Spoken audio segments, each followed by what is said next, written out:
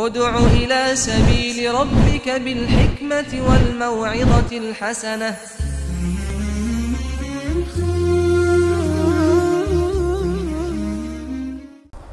السلام عليكم ورحمة الله وبركاته.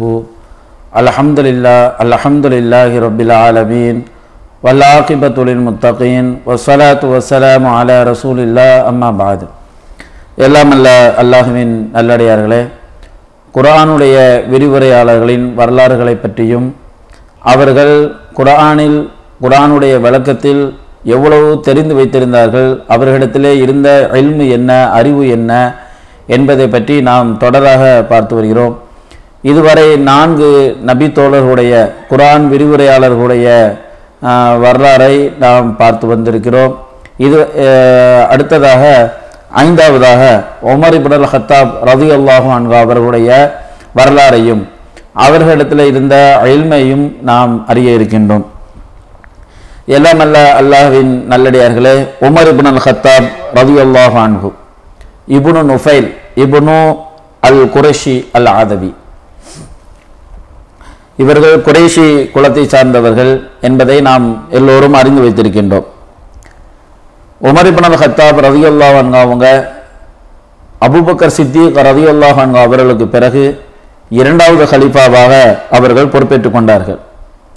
Umar ibn Al-Khattab ரலியல்லாஹு அன்ஹு அவங்க சொர்க்கத்தை கொண்டு சுபச்செய்தி சொல்லப்பட்டவர்களில் 10 நபி தோழர்களில் இவர்களும் ஒருவர் என்பதை நாம் அறிந்து வைத்திருக்கின்றோம். அதே போன்று இவர்கள் ஆமுல் ஃபீல் யானை வருடத்தில் 13வது வருடத்தில் இவர்கள் என்ன செய்தார்கள், பிறந்தார்கள். பாத ஆமில் ஃபீல், அதாவது யானை வருடத்திற்கு பிறகு 13வது வருடத்தில் என்ன செய்தார்கள், இவர்கள் பிறந்தார்கள்.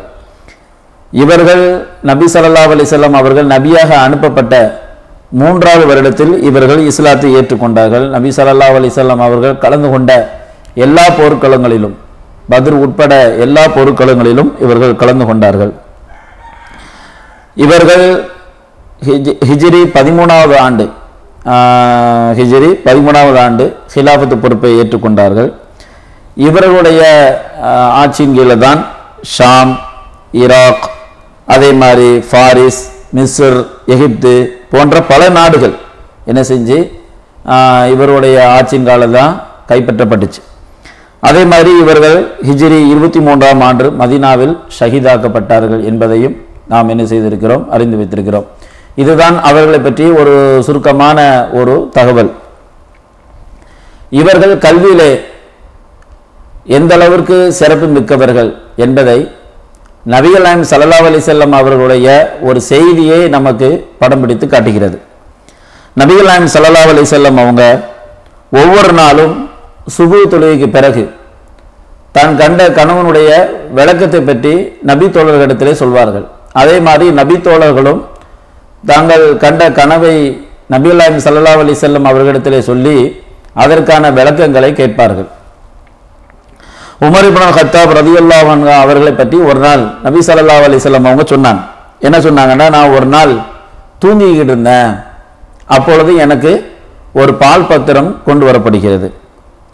நான் என்ன செஞ்சேன், நபி ஸல்லல்லாஹு அலைஹி வஸல்லம் சொல்றாங்க, இதெல்லாம் நான் அந்த பாலை குடிச்சிட்டு பிறகு சும்மா ஆத்தைத்து ஃபவ்லு உமர் இப்னு அல்-கத்தாப், பிறகு நான் என்ன செஞ்சேன், உமர் இப்னு அல்-கத்தாப் ரலியல்லாஹு அன்ஹு அவர்களுக்கு மீதம் உள்ளதை நான் கொடுத்தேன் அப்படிங்கிறான். பால் பாத்திரத்தை நான் குடித்தேன், பால் பாத்திரத்தில் உள்ள பாலை நான் குடித்தேன், பிறகு அதில் உள்ள மீதியை நான் என்ன செஞ்சேன், உமர் இப்னு அல்-கத்தாப் ரலியல்லாஹு அன்ஹு அவங்களுக்கு கொடுத்தேன் அப்படின்னு கேட்குறான்.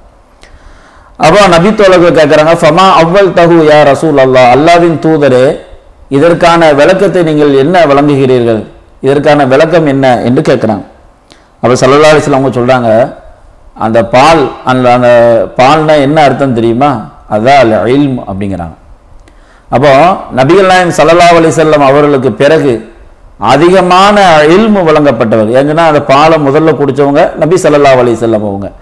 அப்போது நபிகள் நாயகம் ஸல்லல்லாஹு அலைஹி வஸல்லம் அவர்களுக்கு பிறகு கல்வி வழங்கப்பட்டவர்களில் மிக சிறந்தவர்களாக உமர் இப்னு அல்-கத்தாப் ரலியல்லாஹு அன்ஹு அவங்க இருந்திருக்கிறாங்க என்பதை இந்த செய்தி என்ன செய்து காட்டுது.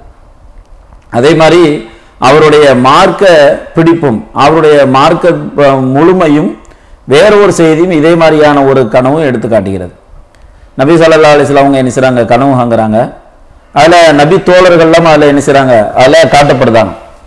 அப்போ ஒவ்வொரு நபி தோழருக்கும் சிலருக்கு என்ன அவருடைய ஆடைகள் எடுத்து காட்டப்படுது, சிலருக்கு என்ன நெஞ்சு வரை இருக்குது, சிலருக்கு இடுப்பு வரை இருக்கிறது. இப்படி ஒவ்வொரு ஆளுக்கும் ஒவ்வொரு விதமான ஆடைகள் அணிவிக்கப்பட்டிருக்கிறது. நபி ஸல்லல்லாஹு அலைஹி வஸல்லம் அவங்க அந்த நபி தோழர்களை எல்லாம் கனவுல பார்க்குறாங்க. ஆனால் உமர் இப்னு கத்தாப் ரலியல்லாஹு அன்ஹு அவங்களுடைய ஆடை மட்டும் தரையில் என்ன செய்யுது, இழுபட்டு வருது. அந்த அளவுக்கு நீளமானதாக அவங்களுடைய ஆடை இருக்குது. அப்போ ஸல்லல்லாஹு அலைஹி வஸல்லம் இதை சொன்ன உடனே நபி தோழர்கள் கேட்குறாங்க, யார சொல்லலாம், இதற்கான விளக்கம் என்ன அப்படின்னு கேட்கும் பொழுது, ஆடை எப்படி நீளமானதாக முழுமையானதாக இருக்கிறதோ இது போன்று அவருடைய மார்க்கமும் அவரிடத்தில் முழுமையாக இருக்கிறது அப்படிங்கிறான். இப்போ மார்க்கத்தை தெரியாமல் அவர்கிட்ட மார்க்கம் இருந்திருக்குமா, மார்க்கத்தை பற்றி படிக்காமல் மார்க்கம் அவரிடத்தில் இருந்திருக்குமா என்றால் நிச்சயமாக என்ன செய்யாது, இருந்திருக்காது. அப்போ மார்க்கத்தை அந்த அளவுக்கு முழுமையாக படித்து வைத்திருக்கிறார், அந்த அளவுக்கு நடைமுறைப்படுத்தியிருக்கிறார் என்பதனால தான் நபி ஸல்லல்லாஹு அலைஹி வஸல்லம் அவங்க என்ன செய்கிறாங்க, இதை சொல்கிறாங்க.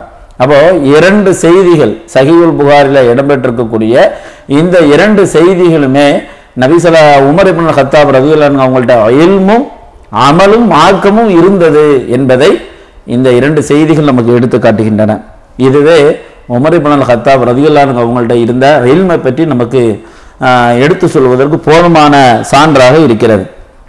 அதே மாதிரி உமர் இப்னு கத்தாப் ரலியல்லாஹு அன்ஹு அவங்க சஹாபாக்கல்ல குர்ஆனை என்ன அதனுடைய கிராஅத்தோடும் அதனுடைய ஓதுதல் முறையோடும் அதே மாதிரி ததப்புர் குர்ஆனை அவர்கள் சிந்தித்து ஓதுவது, அதே போன்று அது எப்பொழுது இறங்கியது, அதில் என்ன படிப்பினை இருக்கிறது, என்ன வழிகாட்டுதல் இருக்கிறது என்பதை ஆராய்ந்து ஆய்வுகூர்ந்து ஓதக்கூடியவர்கள் ஒருவராக இருந்திருக்கிறார்கள். அதே மாதிரி அதனுடைய விளக்கத்தோடு ஓதக்கூடியவர்களாக இருந்திருக்கிறார்கள்.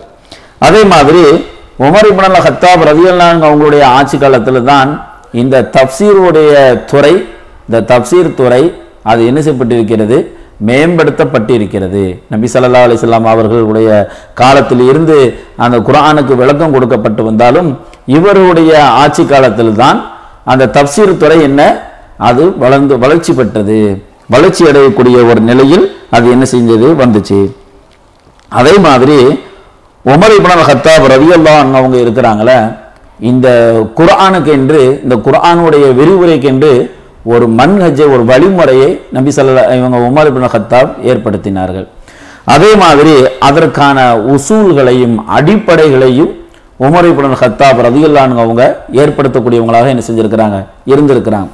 இப்படி உமர் இப்னு கத்தாப் ரலியல்லாஹு அன்ஹு அவங்களுடைய ஆட்சி காலத்தில் தான் இப்படி தப்சீர் துறை அவங்களுடைய காலத்தில் மேம்படுத்தப்பட்டிருக்கிறது. அதே மாதிரி தப்சீர் துறையில் இஜ்திஹாதினுடைய அந்த ஆய்வினுடைய வாசலை சரி செய்தவர்கள், ஒழுங்குபடுத்தியவர்கள், செம்மைப்படுத்தியவர்கள் யார் என்றால் உமர் இப்னு கத்தாப் ரலியல்லாஹு அன்ஹு. அதே மாதிரி தப்சீர் துறையில் தேர்ச்சி பெற்றவர்கள் மட்டும்தான் அதற்கான விளக்கங்கள் கொடுக்க வேண்டும் என்ற ஒரு நியதியும் என்ன செய்தார்கள், உமர் இப்னு கத்தாப் ரலியல்லாஹு அன்ஹு அவங்க ஏற்படுத்தினார்கள். அதே மாதிரி குர்ஆனையும் குர்ஆனுடைய தப்சீரையும் கற்றுக்கொள்வதற்கு மாணவர்களுக்கு அவர்களுக்கு எல்லா விதமான வழிவகைகளையும் அவர்கள் என்ன செய்தார்கள், தேர்வு செய்தார்கள், அதை ஏற்படுத்தினார்கள். அதே போன்று குர்ஆனை விளங்குவதற்கு அரபு மொழியை அவர்கள் என்ன செய்தார்கள், கையாண்டார்கள். அரபு மொழியில் இருந்தும் அவர்கள் குர்ஆனை விளங்க வேண்டும் என்ற ஒரு நியதியையும் அவர்கள் ஏற்படுத்தினார்கள் என்று குர்ஆனுடைய கலைக்கு, தப்சீர் கலைக்கு அவர்கள் இவ்வளவு சேவை, இவ்வளவு பங்காற்றி இருக்கிறார்கள், இவ்வளவு பணிகளை செய்திருக்கிறார்கள். இதனால தான் உமர் இப்னு கத்தாப் ரலியல்லாஹு அன்ஹு அவர்கள் தப்சீர் துறையில் ஒரு முன்னோடியாக அவர்கள் என்ன செய்யப்படுகிறார்கள், கருதப்படுகிறார்கள்.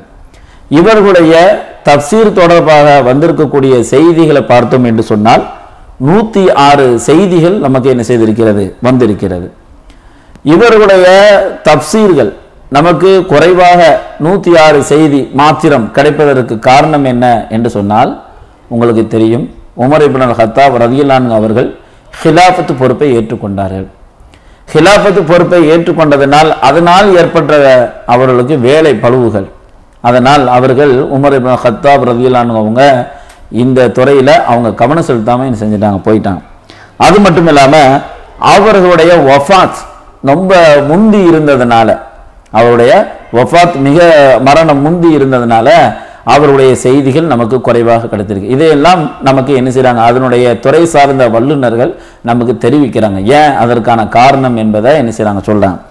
அதே மாதிரி நபி உமர் இப்னு கத்தாப் ரலியல்லாஹு அன்ஹு அவங்க மதீனாவில் தான் என்ன செஞ்சாங்க, இருந்தாங்க. இறுதி கால வரை மதீனாவில் தான் இருந்தாங்க.